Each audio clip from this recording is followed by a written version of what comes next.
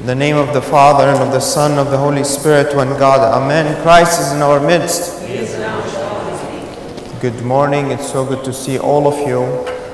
Today we notice we're reading a very special reading from the Holy Gospel of St. Matthew, because the church today celebrates the fathers who gathered in the Fourth Ecumenical Council in the year of 451.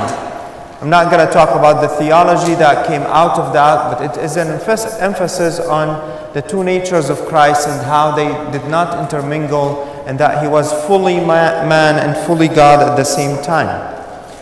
So in reference to those fathers, we read this gospel to remind us that they are the light of the world, and we are, in their footsteps, should be also the light of the world. So that's why this gospel was read today. Sometimes we take this expression of the Lord saying that you are the light of the world, or to his disciples, it's a badge of honor for us as Christians, that we are the light of the world. Look at us, how good we are.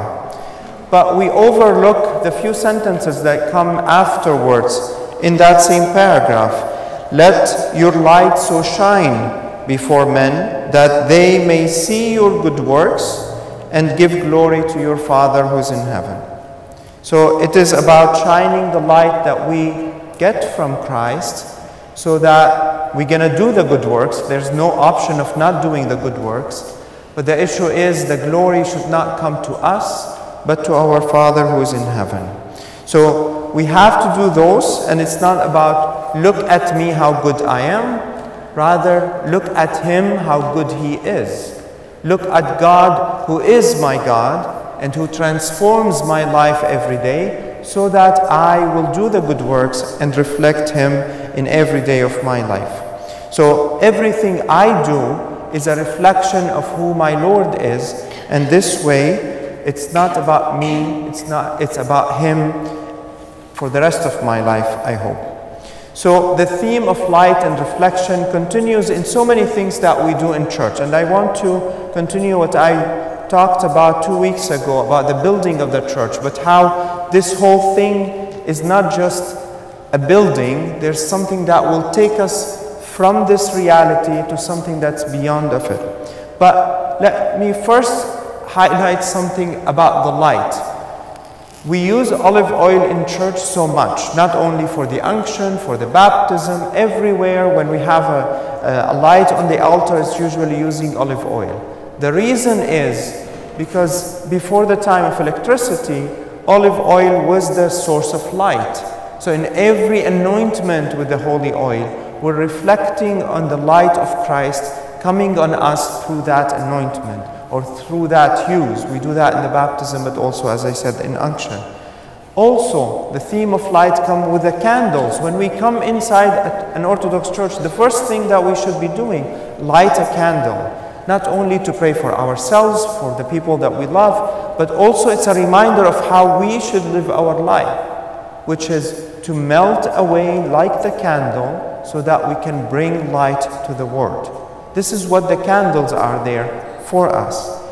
And that's also because of the nature of the light. It is enough to have one ray of light for the entire darkness to dissipate. You only need one spark of light that's enough to dissipate all darkness. And this is how little the work we need to do, although it's not easy, to bring light to the world. It's only one ray that is enough to reflect Christ once a day probably, and that's enough to dissipate so much of the darkness that is surrounding us. In that reflection that I talked about 2 weeks ago, I mentioned something about the icons, and I want to continue in that theme, because that's what is a reminder in coming into this building, and we are blessed to have a building with all these icons, with the structure that we have, in a way to remind ourselves, but also to focus our minds on what matter in life. I mentioned something about icons being an invitation. Of those of you who are architects or engineers know that when you draw lines in a picture, the lines should meet in the infinity. Icons don't care about how we drew things in our reality. They are an invitation to a different reality. So the lines in some of the icons around us, I don't want to break your necks, but there's an icon here that shows how the lines meet in you, the person who's looking at the icon. The other one that might be useful enough is the one for St. Matthew.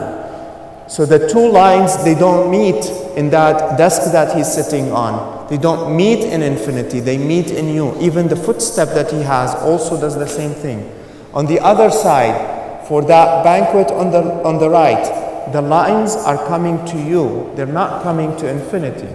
And that's an invitation that we have to be getting out of this world to the reality where the icons are.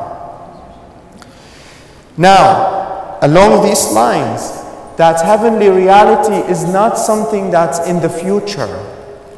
We think that we're pursuing the heavenly kingdom as if it's in the future. It is present now. We just need to recognize it and live it, where the true light of the world, which is Christ, is the one who takes care of everything. Now, in any building you go into, there's an iconostas. This is the official word for the icon screen that we have. Stasis is a Greek word which is the origin of static, but stand as well. So which means that this is the icon stand that we have. This is not meant for separation between people and clergy. This is bringing our family in front of us to remind us of the unity that we are in. It is Christ, our Savior and our Creator, His Mother, the patron saints of the community, and the forerunner, John the Baptist, who brought this message to the forefront for the people before Christ. So these icons on an icon stand are not for separation and to decorate a wall that separates people from clergy, but actually to remind us of who our family is and to bring us all together in worship. Now, the middle door is what is known as the royal door or the beautiful gates. This is not just a door. And let me be blunt, this is not the door where you come up to search for the priest, okay? To sneak in and like, is Father there or is there anyone? This is not just a door. This is a royal door where only Christ stands there. And everyone who stands there, he is commissioned by Christ Himself. So it's only for the bishop, it's only for the priest and the deacon when they're doing something. If we're not doing anything in front of the altar, we should not be standing there. We should not be crossing from one side to the other. So that's why these are the royal doors. Now, I'm not going to close the doors now, but I want you to know that on our doors, we have the four evangelists. We have Matthew, Mark, Luke, and John, which through their ministry and through their witness, the door of the Holy of Holies is open. Through their ministry, we can get into Christ, who is going to be sacrificed on the altar table. Now you notice on the table, on the lower part of the table, there's the Annunciation icon. Usually this icon is on the door itself. So in our case, because we have four leaves of the doors, we have the four evangelists. It happens in other churches as well. But usually those doors are the Annunciation icon. When the Archangel Gabriel came to the Theotokos to announce the birth of Christ, because that's the door where we get into Christ.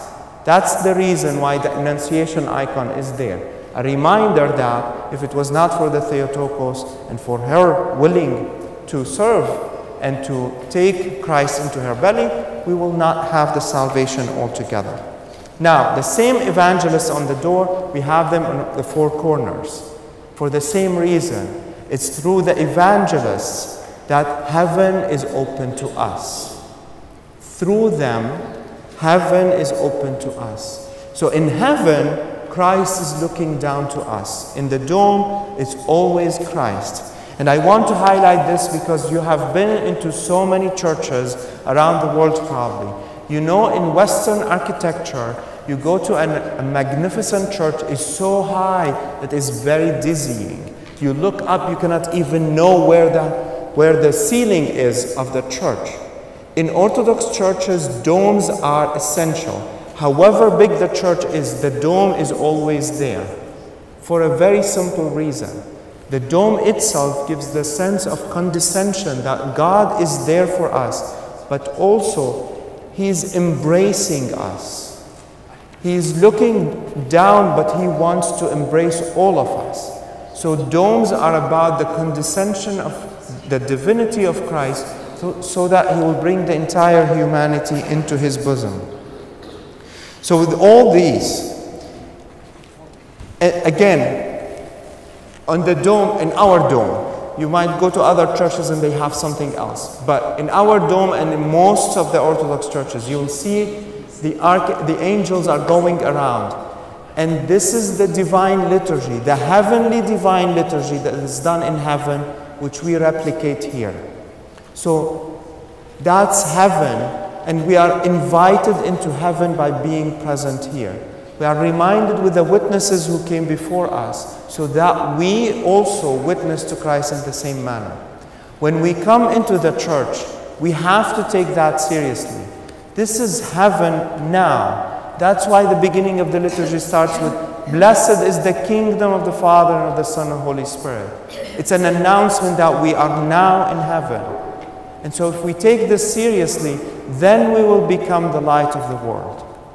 We have to take that seriously so we can take from the light of Christ and reflect it to the entire world outside. I hope that we take this invitation today not like a badge of honor for us, but take the responsibility that is reflected in everything we do in church, so that we can truly be the light of the world. Amen.